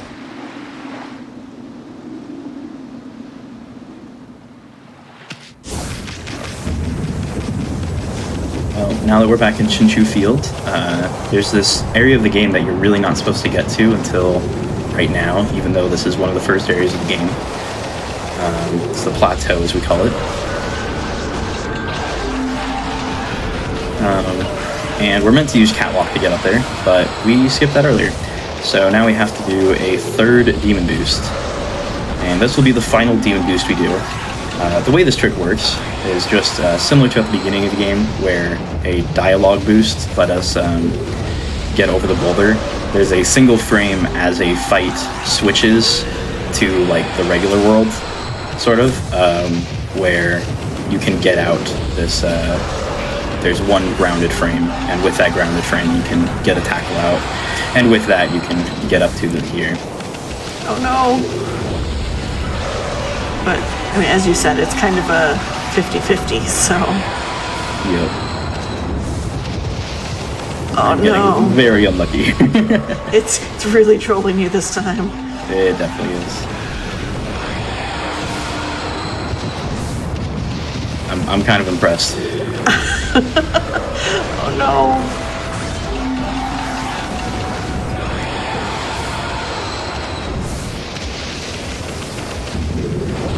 Oh no. It's alright, we'll be okay. You got this. See, you just had to say that. There we go. That was all I needed. It just needed a little drama. Exactly.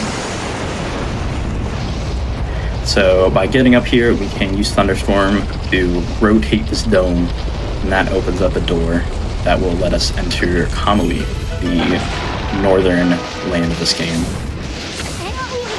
It's very snowy.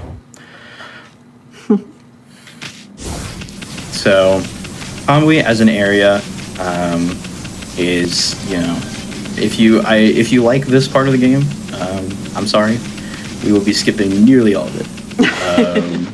We'll be doing quite a lot of cool stuff in this area. So the first part of that is you're meant to go and meet Oki.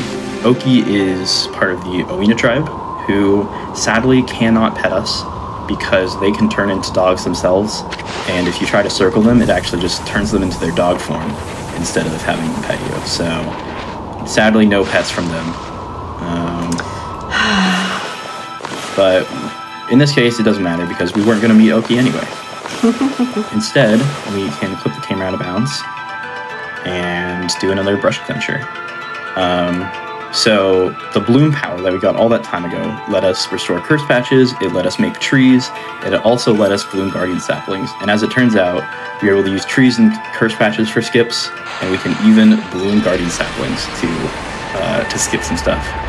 So this guardian sapling, you're meant to meet Oki, and then that opens up the way to have another guy, Yoichi, shoot arrows, and you can shock his arrow to have it blow up that rock that was covering the tree when we bloomed it. But yeah, so now we've restored Kamui, gotten rid of the cursed area. We're gonna do another skip immediately here. This is Igloo Turtle skip. By drawing this vine, we can just drag ourselves over and around a Igloo Turtle fight, which is a pretty annoying fight. And right here, I'm going to buy more slips, but I'm also going to buy 3 Inkfinities. So Inkfinities are an item that lets you use, it basically doesn't, normally right now I have 5 ink pots, but with an Inkfinity, I just will never run out of ink. Ink slowly restores over time, and for the most part it doesn't affect stuff, but in this upcoming area, we're going to be using that power that we got for Fire Burst a lot. Not very surprising, using the fire power in the snowy area. But using it requires 3 ink. And so, because of this, we really want to... We're going to need to use it a lot, and so it would take way longer to do anything if we didn't have the Infinity to let us bypass that refill restriction. First thing I'm going to do, though, is I'm going to do a skip here. This is gate skip. Right now we're in Wepkir, the town for the Oina tribe. And, you know, they have some problems. We could talk to them and eventually they'd open a gate for us to let us move on. But that's kind of slow. So instead, we're going to climb up this mountain until we can get over this invisible wall. And now we're just completely out of bounds, jumping around the outside here. You know, the textures here are a little weird, or as I like to say, the snow is just really thick, and so that's why we couldn't see Ami there. She was just, you know, jumping in and out of the snow. She was just having a good time. But that skips opening the gate, and now we can move on. But we haven't yet skipped all that much. So at this point, we were intended to open that gate pretty quickly. And now we are supposed to run up here and talk to someone who gives us an item, and that item will finally let us into Yoshpet, which is the beginning of this whole part of the game where we go back in time, we meet the rest of like Isun's people, our little bug friend, whole bunch of stuff that we would have done. But as you might be able to tell, we're not going to be doing that. Instead, we will be doing a trick here called Wauku Early. So at the top here is the entrance to Wauku Shrine, but it is locked off. But by jumping onto this house here, and then using this vine, vines are very useful, I don't know if you've noticed, we can have it pull us up, and then with a odd bug, for some reason if you vine while on the ground, the game never takes away your ground jump. And so because of this, you can use the vine to pull you up, and then you can just jump some more to get over the invisible wall and enter Wauku Shrine. And so that skips a whole part of the game, whole tons of stuff.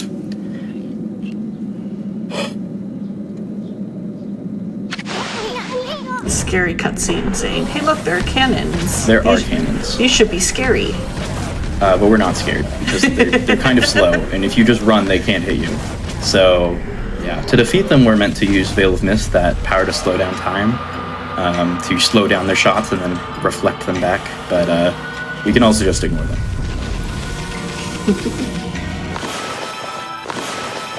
Right here, we're going to be doing another brush adventure to melt this icicle over here.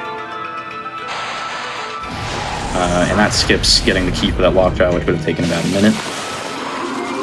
And then now we finally have the final part of skipping a catwalk.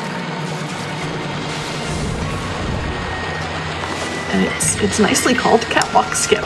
It is. So this is another one of those double frame perfect tricks where since we don't have catwalk, you're supposed to climb up it, but instead, basically Lego is going to get stuck in ice, tackle out of it, and has to do that twice, and that's that double frame perfect trick to get it just like that. There we go. You're too fast. I am. This has actually been a very good run. I'm very happy with how this has gone. And so now that we've finally skipped that last bit of catwalk, I did a little bit of a jump out from the platform, and that was just to skip a panning cutscene. But right here, these gears, if you try to land on them normally, they would damage you, and you're meant to use a Veil of Mists to slow down time. But I can also just draw a Fire Burst. And as it turns out, Fire Burst has the weird secondary ability to slow down time. Completely nullifying the use for Veil of Mist. So, works out very nicely. Here is Great Tengu. Goodbye, Great Tengu. One large Exum Slip is all we need. Same old story, same old song. I used first person right there to draw the Fire Burst close enough to melt that. If I got any closer, there's a very long panning cutscene. We're meant to go down and find what the correct solution is to the puzzle, but we just already know the solution. And this gets us our final power of the game, Blizzard.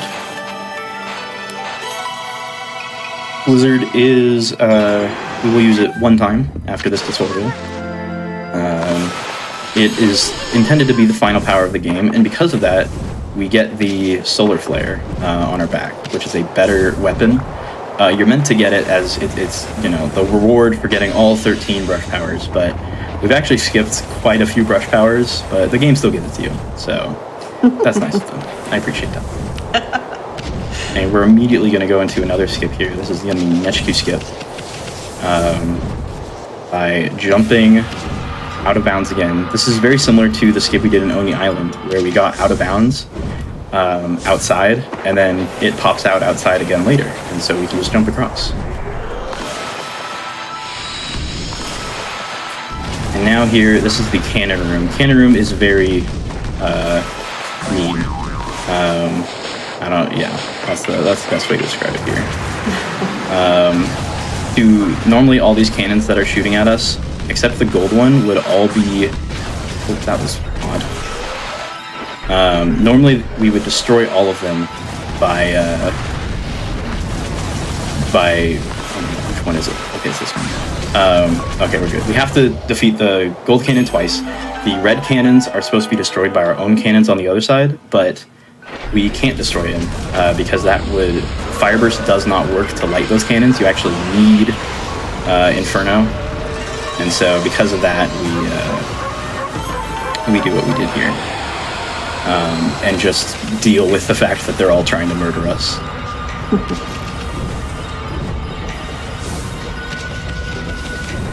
This is the hot gear room, but rather than dealing with the hot gears, it's faster to just jump around the outside. I missed this jump here. This jump is actually very tight, but this all is just way faster than actually trying to find a way to freeze the gears, since that's how you have to do it. Oh, I missed it again.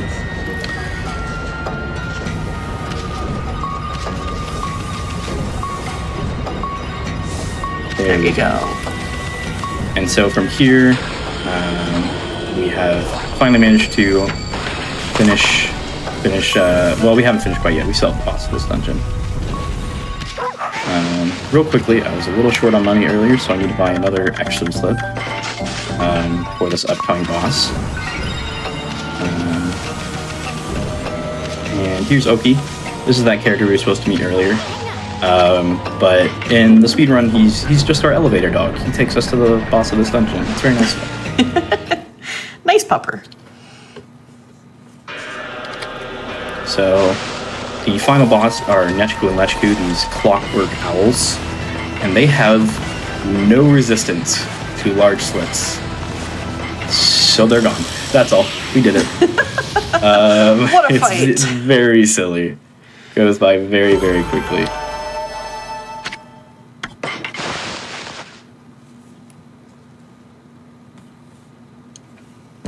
But with that, we've mostly finished the third arc of the game. All we have left now is the Arc of Yamato. So we mentioned it a while back, but there is a boss rush at the end of this game, and that's what we're going to be heading into now. So the Arc of Yamato is sort of the point of no return at the end of the game. Oh no. Alright, I'll be okay. I forgot to upgrade my wallet earlier, which is going to be a little bit of a problem. Oh no. There's a cool little skip. But because of that, I'm short quite a bit of money. I do have some backup strats, but I need to think them through real quick. I have not forgotten to upgrade my wallet in a very long time.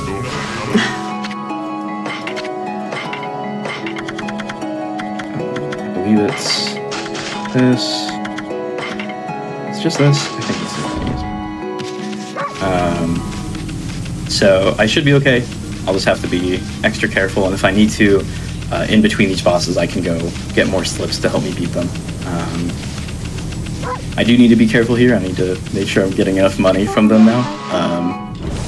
Normally we're overflowing with money at this point. I should have had about 200,000, but instead I only had 99,999. But that's all right. That's all right. Our first boss here is Blight. There's a little manipulation we can do here, where by walking forward just a little bit, we sort of skip his first attack that he would normally do. And from there, we can just destroy, he'll do this secondary attack, which is spinning all these swords around. I'm like totally... Missing that money really didn't mess me up a little bit. I'll be okay though. We'll be good. We'll be good. So that spinning attack, normally to defeat Blight, you're expected to have the Veil of Mist power, and Fireburst does not work to slow him down. You do need Veil of Mist, but nicely that spinning sword attack, we're able to, you can just power slash it, and so we can bypass the entire need for Veil of Mist in that fight. All the other fights with bosses do require a brush power in some way. You can't just skip it all with power slash, but that's alright. Our next boss here is Orochi, and Orochi is the big bad. By far the hardest fight of this entire game. So, yeah.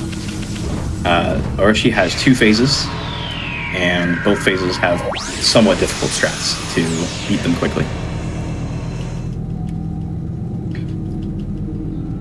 So, first thing I'm going to do is I want to get his Earth Head right here to slam at me. And this actually causes a bug. So normally multiple heads are not supposed to attack you at the same time.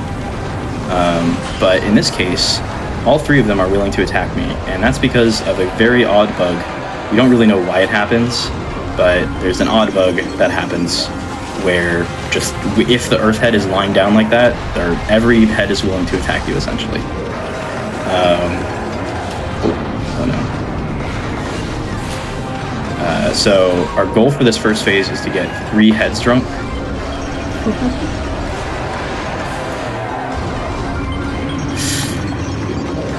Well, it's alright, we'll still be good here.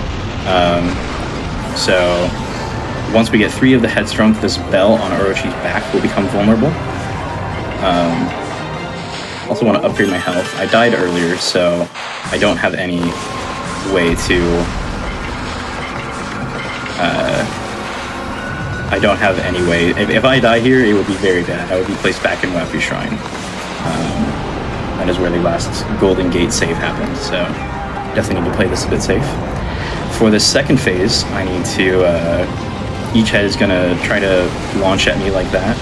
Or well, the first head will, the fire head.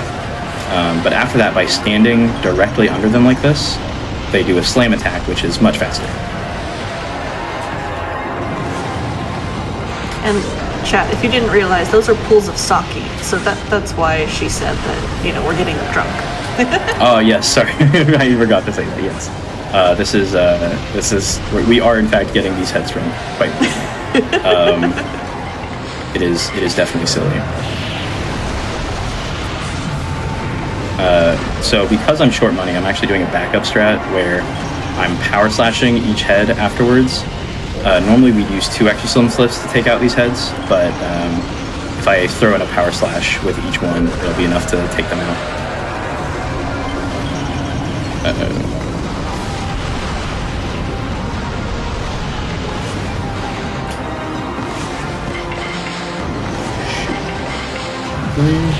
Alright, well, took out all the heads. Accidentally used my small action slip there. I meant to use that for another boss, but that's alright. So that's Archie. That's by far the hardest fight of the game. Yes. I'm thinking about money again. Seriously, I have never had a run. I've never actually gone here forgetting to upgrade my wallet. I feel very silly at the moment. That's never happened before. That's never happened before. We'll be okay though. I'm going to real quickly go back and buy a small action slip and then go into the next fight, which is Spider Queen, which we already saw early in the run, so this is a great time for some more donations. I've got 'em. I've got $25 from McDog3, who says, our pit bulls, collectively known as the Pibbles, have been loving all the dog sounds coming from our screen. Awoo! And $20 from Azzy, who says, had to donate during my favorite game, Okami. Amazing run so far. Much love to all the staff and viewers. Less than 3.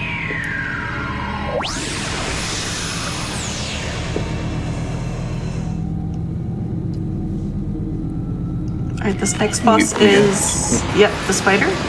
Yep, this is the spider again. They did buff Spider Queen. Now it takes 3 vines to open her up rather than 2. They really got to make her hard. Don't know what we would have done if it was only 2 vines. But yeah, that's all of Spider Queen. Once you open her up, all those eyes all get individually hit by the action slip, and that's just enough to take her out very quickly.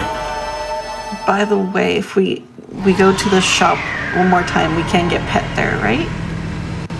Yes, we'll be going back there once I defeat the main boss rush before the final boss, so that will be the final pet.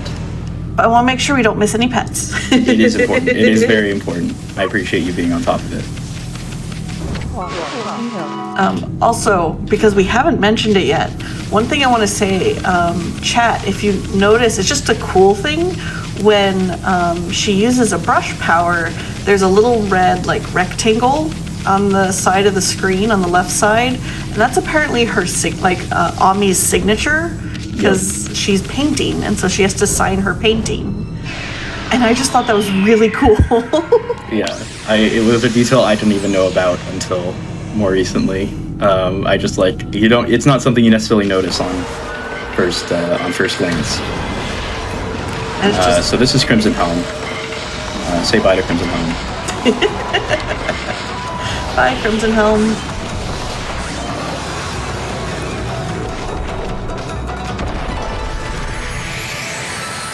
But yeah, it's one of those small details that even playing it casually, you might not notice.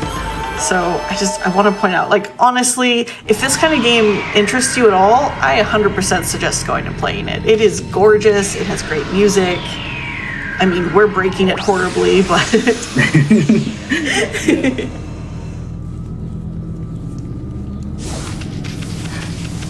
All right, so that boss, by the way, was Crimson Helm. That was the boss in Gale Shrine that we skipped. In the arc, it is very, very quick to beat up. No real issues there. And now, for this final part, we're going to be going back into the Ninetales fight that we did in Oni Island. So, I've already explained this fight, so it's a good time for some more donations we have. Yep. I actually would like to give a shout out to one of our sponsors. Sonic the Hedgehog is no stranger to going fast. From games to movies, shows, comics, and everything in between, there's always something new speeding your way. Be sure to follow Sonic www.sonicthehedgehog.com to keep up to date on everything the Blue Blur is doing and keep breaking those world records.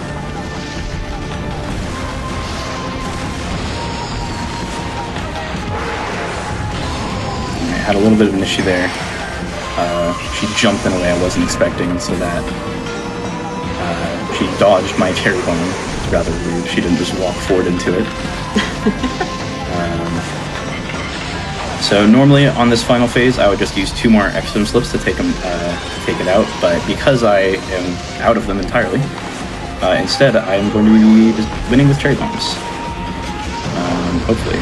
So should just be 3 cherry bombs to take her out.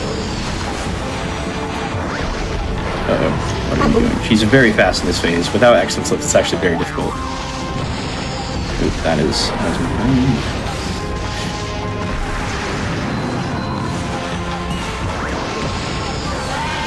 there we go. It definitely shows how good of a speedrunner you are, though, that you can do backups. I have played a lot of this. There's a lot of categories, and specifically there is the category all brushes. You are very limited on money, and so there's a lot of extra strategies we do in that to defeat more enemies. Without just using Extreme Slips everywhere. All right, so as Anade alluded to earlier, I will be doing one last visit to the shop. This visit, I have, over the course of these fights, obtained 400,000 yen, and I will be spending all of it on 40 large Extreme Slips. So. Yeah.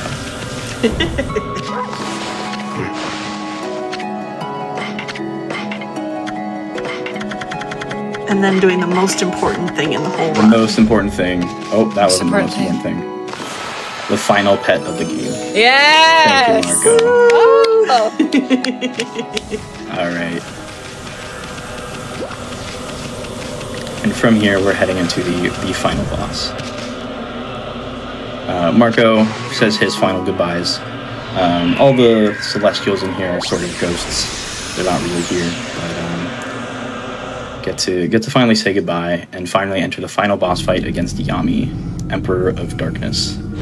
And our first thing is to use an Extreme Slip, and another one, and another one, and that will be the theme of this fight. So this fight is actually very cool casual.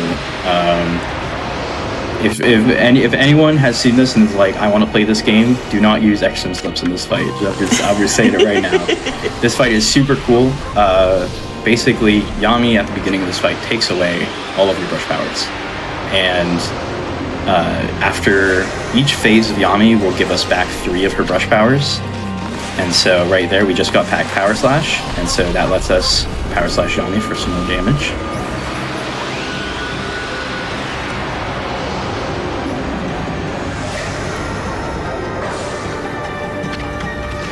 And then we also got Bloom there, which we could have used, but you can also just use Power Slash to immediately move on, so... so the second phase here is the green phase. I am going to be doing some extra attacks here to try to skip using an Extreme Slip, which is very important. I'm actually short 1 Extreme Slip than I would normally have. I do have a backup for that, so I'll be fine, but I do need to get these hits in as well.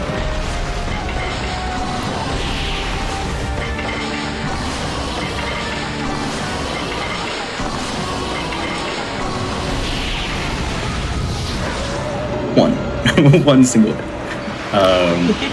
So yeah, normally this fight, Yami has all sorts of cool attacks, all sorts of stuff. That is just very, very, it's such a cool fight. I love this fight.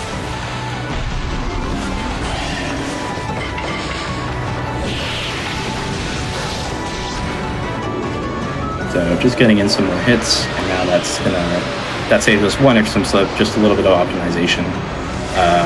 This fight is just in general, there's not a whole lot you can do to speed this up. With how we're doing damage, it does end up feeling a little bit like an auto-scroller. This third phase is the gambling phase. Don't gamble, kids. But we're going to immediately use 5 extra slips. And then one thing is we could use the 6th, but it actually wouldn't do anything.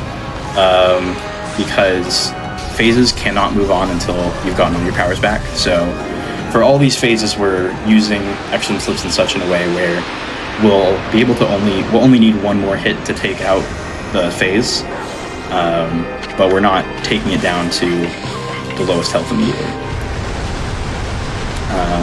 So on each of these, I'm power slashing, and by dealing a bunch of damage right at the start, this fight is a little rigged where at a certain point of damage, you will always get back a power. So by just going all the way to near the bottom to being at very low health, you will just always get back all 3 powers.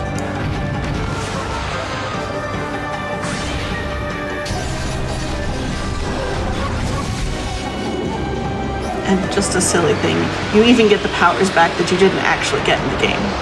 Yes, I do. So I don't even know if there's a way to use it in this fight, but I do have like Lily Pad, and I will get Catwalk back. So any powers that I skipped, Veil of Mist, I'll get stuff like that. It's pretty neat, really. You still get all the powers by the end.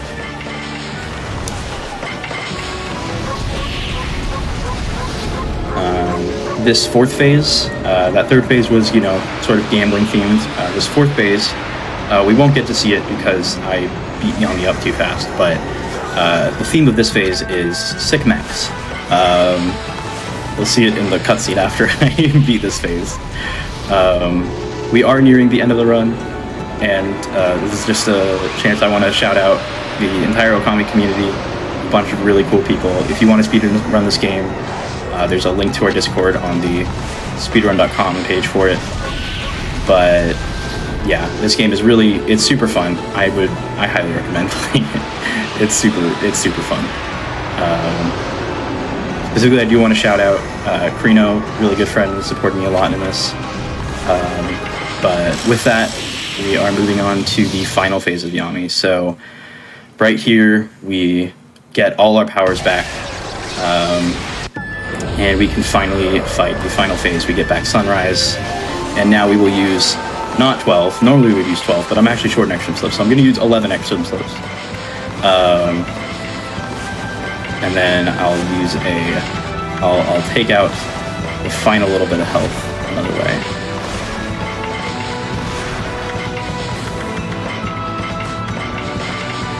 Where is it? There we go. And that's time is coming up right here after once the results screen pop up with the money. That's the game. Time. Oh, there we go. Yep. So yeah, we do time this by in-game time. So my in-game time is a 2:02:19, only slightly different. But I think that's all there is for this run. Thank you so much for watching. Keep donating. Anything you want to say, Anade?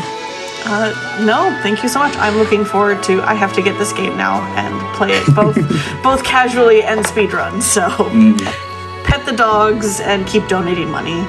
Yes. Thanks so much. Thank you, Lego, for that wonderful run of such a beautiful game. Before we head on to an ad break, I just want to list out a few people who have donated $25 in that last run. We've got Steven, no comment. MVH, also no comment. Several anonymous donors, $25, no comments. Maybe they're all the same. I'm not sure. And TWD Industries, final $25 donation, no comment. But it is time now for an ad break, but do not panic, because we will be right back with more Frost Fatales.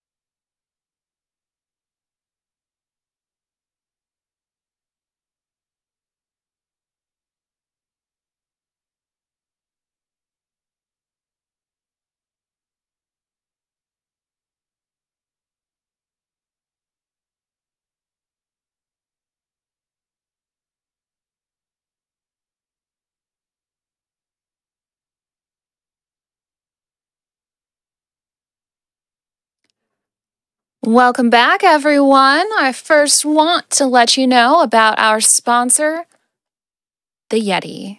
Wait, yes, the Yeti, excuse me. The Yeti is one of our official sponsors for Frost Fatales 2023. They create amazing merch, apparel, and vinyl for video games and pop culture. And for this event, a portion of the purchase price for all items in the Frost Fatales collection will be donated directly to Malala Fund.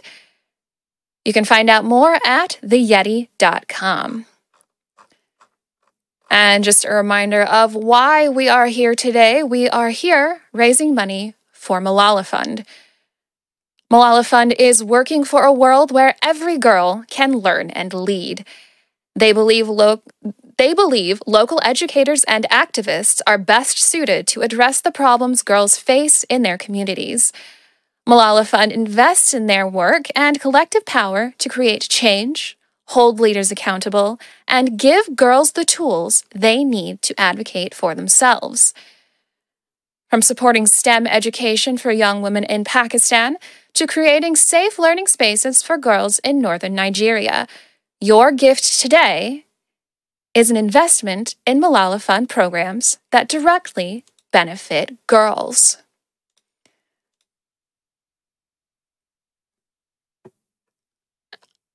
We've got a $25 donation from Silver Moon 9000, referencing some prizes from earlier. Those are some amazing looking Umbreon and Espeon Pearlers, less than 3. And I just want to remind everyone that we do have an amazing group of prizes available today. We've got Espeon and Umbreon Pearlers, as mentioned previously. That is a $15 minimum donation. A shiny Furret plushie donated by Just Lil Dudes. That is a minimum donation of $20. That could be yours. It is very, very cute. It's a shiny Furret, so it is pink. Amazing. We also have the crosscode on Switch. That is a minimum $5 donation that could potentially become yours.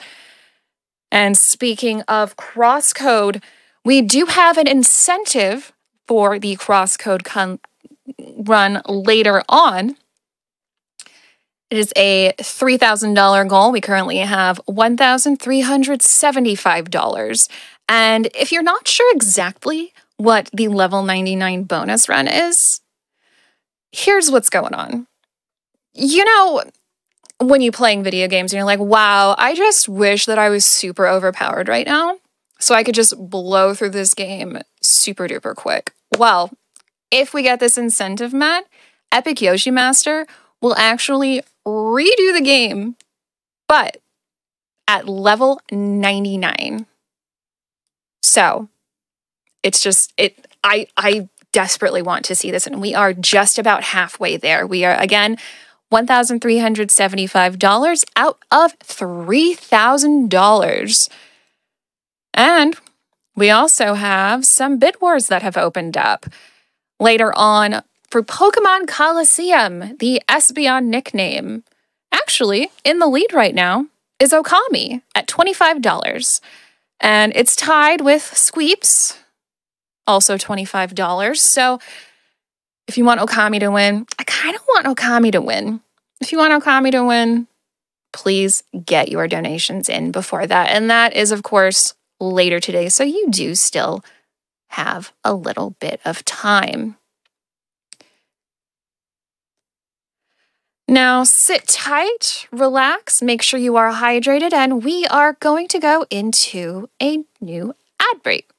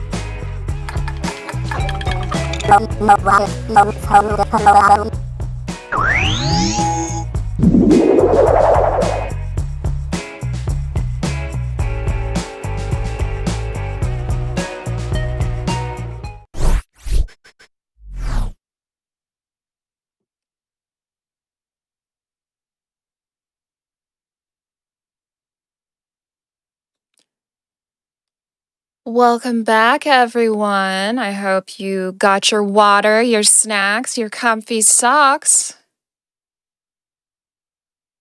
Because we are just setting up for Golf It, a race. Classic first 5 maps 100% between Nicole Goodnight and Bath and Jan. But before that's super duper ready to go, I have another few donations I would like to share with you. We've got a $100 donation from Sam, Lesson 3.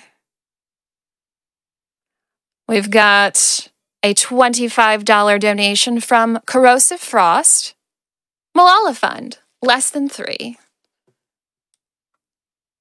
And $25 from the Comfy Panda.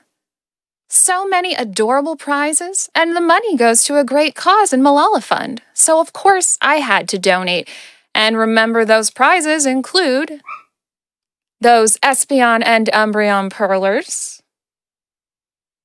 some cute little Celeste strawberries. Oh my goodness, I want these. But you could have them for a minimum $10 donation. We also have, I want to tell you, we also have the grand prize, cumulative over the event, a PlayStation 5 and a Nintendo Switch and games. So please, get your donations in. You could win all the stuff available today. And cumulatively, if you donate $125 by the end of the event, you could also win that grand prize. And I want to give just a little shout out to Frame Fatales, the community. Frost Fatales is presented by Frame Fatales, an all-women community for those who are interested in speedrunning, charity events, and gaming. If you would like to support Frame Fatales, you can follow us on Twitter @Frame Fatales and tell people about this event. To learn more, type !FF in chat. I also want to give another shout out to the Japanese Restream. We'd like to thank the Japanese Restream for providing an alternate language broadcast of Frost Fatales 2023. Japanese Restream is a community where people can enjoy various speedrun events held abroad in Japanese. They are broadcasting the event at twitch.tv/Japanese_Restream on a delay. You can check out the schedule by doing !Restream in the chat. We would love for viewers to join their stream and support the event. And I know this is the event you have all been waiting for. It is Golf It, the classic first 5 maps 100% race between Nicole Goodnight and Bath and Jan.